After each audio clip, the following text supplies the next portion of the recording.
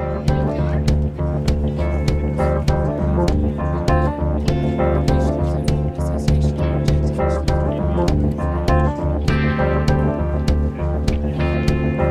Abdullah Kadir. My name is Juan Jose Herrera. Jeff Napoleon Baminjo. Paula Zuluaga, I come from Colombia. Aida Omot. I am Dela Klubi. I come from Ghana. Samuel Kimeo. Armando Mendoza. I'm Ingilab Ahmadov. I am Hanaou Sukranting. I come from Ghana. My name is Gubat Bayramov. I came from Azerbaijan. My name is Abubakar Kamara.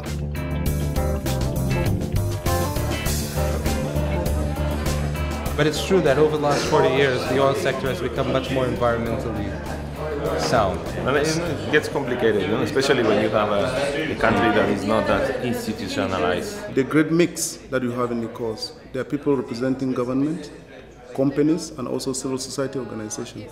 And the fact that we were able to have discussion across the board, interacting with all these people, it is very, very enriching. Juan Perez Pablo Alonso, the founder of OPEC, for a long time the oil minister of Venezuela, he not only has the famous sentence considering oil the devil's excrement, but he also spoke of the oil booms of the 70s and the 80s as a locura, as a madness. The idea is an experiment based on a single idea, which is that revenue transparency can deal with some of the problems of the resource curse. I don't want to make any excuses for the Indonesian government. There was violence, there was repression, there were serious, severe, wrenching human rights, horrific human rights abuses that were part of this story.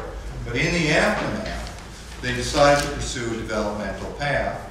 Cameroon is another country where the company transfers revenues in excess of its costs to the government.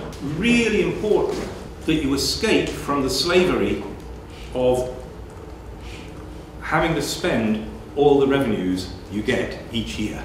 In this moment, there are several big extractive industries, mining and oil projects that are under development, and I feel that when I am back in my country, I will be able to use the knowledge. Sierra Leone has an unfortunate experience about resource management. We've got huge deposits of natural resources, but management of these resources have not been very helpful over the years. As Kenya prepares the ground, the legal framework and procedures and mechanisms for mining, I expect to make a contribution in that regard. I really want you guys to think against type. In other words, if you're a committed civil society NGOist, I want you to become the oil company and really sort of try to get into the reasoning of the other stakeholders in this mess. When we are working for natural resource sector, we should be thinking of the different perspective and not only from one single angle. And I like pretty much that we look into all of those different aspects, and then we could go back to our implementation work and to look at the challenges with different glasses. I come from Africa, and the capacity even in government ministries is not always, this is not value judgment, it's not always the best.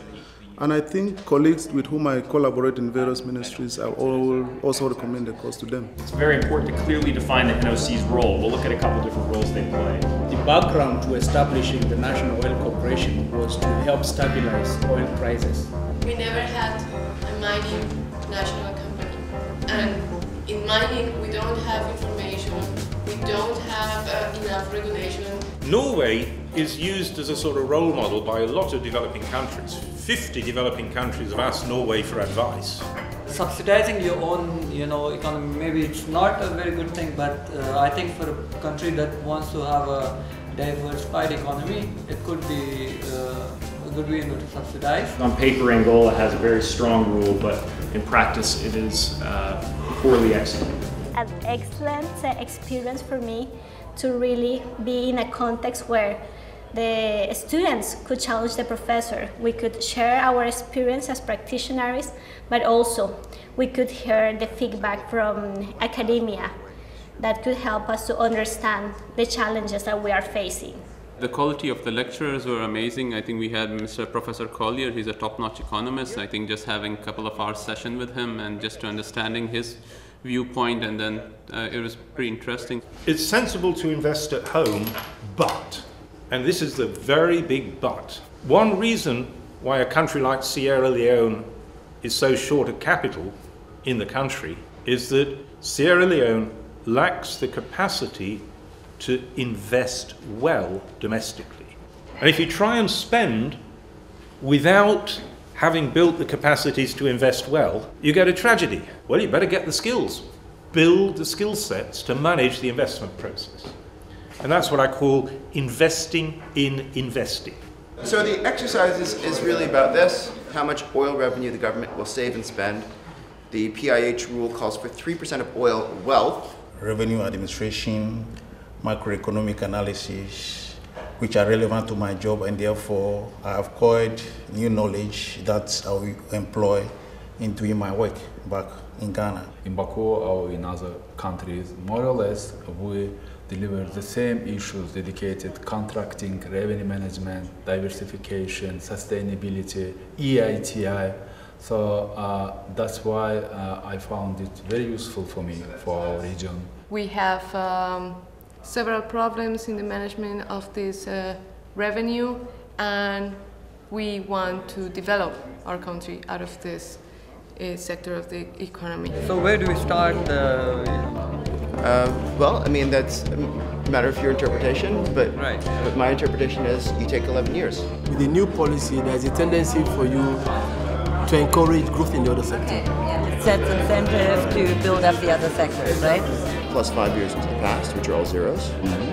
You add them all together, divide by 11. Your job is not to jump on the bandwagon of politically salient but economically trivial. Your job is to try and educate ordinary people in what is economically really important, but which they miss. I would definitely recommend the course for everyone in the different constituencies. To all stakeholders that are involved in natural resource management. Ministry of Mines, Ministry of Finance. To government officials. One, to improve their technical knowledge in order to be better advocates for policies. Civil society leaders, especially in Colombia, because we don't have a strong civil society. I would believe that people who have opinions, who have clear indications and focus on what they want to achieve in society should participate in some of these things. Yeah, I think she's earned it.